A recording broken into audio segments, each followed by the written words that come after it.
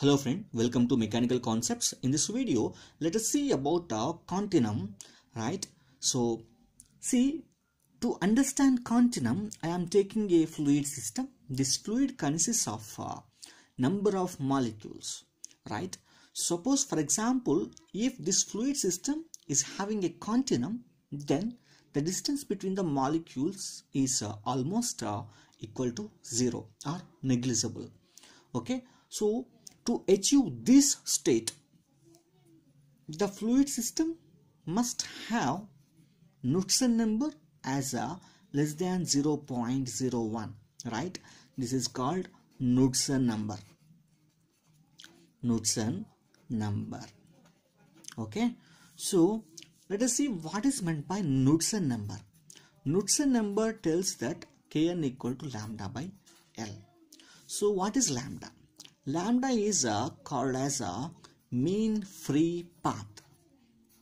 Mean free path, right? What is meant by mean free path? Simple.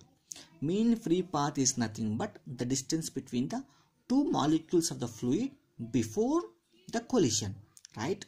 So before collision, what is the distance between the two molecules? That is called mean free path.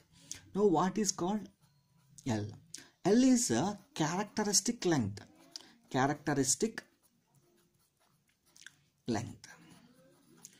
See, characteristic length is nothing but here simply, suppose this is a container, the length of the container is nothing but characteristic length. Okay, so if Kn equal to lambda by L, then Kn is less than 0.01. If Kn is less than 0.01, then continuum holds good. Continuum holds good. Okay. If Kn is greater than 0.01, continuum doesn't holds good. Doesn't holds good. Okay, so it is very important. Why the fluid system is having continuum? Because see, if you want to do mathematical analysis on any fluid system, you definitely have to use a differential calculus. Differential calculus, right? So to use differential calculus, the system has to achieve continuum, or the system must be continuous. Okay, unless and otherwise you cannot do differential calculus. Okay, if the system is continuous, then only you can do differential calculus. So even though the fluid doesn't achieve a continuous state, you have to assume for solving mathematically. If Kn is in between 0.01 and 0.1, then the flow is called slip flow. Then the flow is called slip flow. If Knudsen number is in between 0.1 and 10, then the flow is called as a transition flow.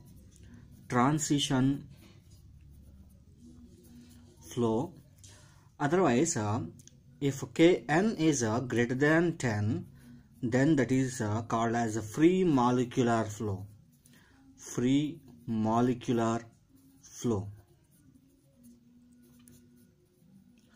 Okay, another important thing to know is this point is very important. So for continuous flow,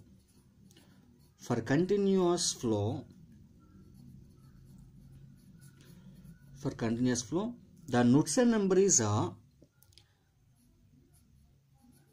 less than 0.01. Continuous flow is what we are seeing daily. That fluid flow is a continuous flow, and that flow is having Knudsen number as less than 0.01. Suppose if the flow is if the system is having a vacuum, and that is a medium vacuum,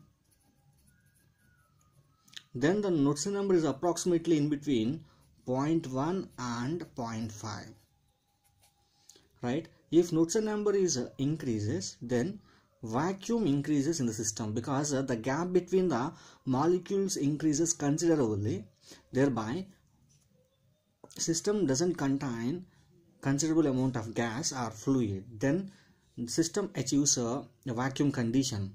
So for medium vacuum, Knudsen number is in between 0.1 to 0.5. For a high vacuum or ultra high vacuum, Knudsen number is approximately greater than 0.5.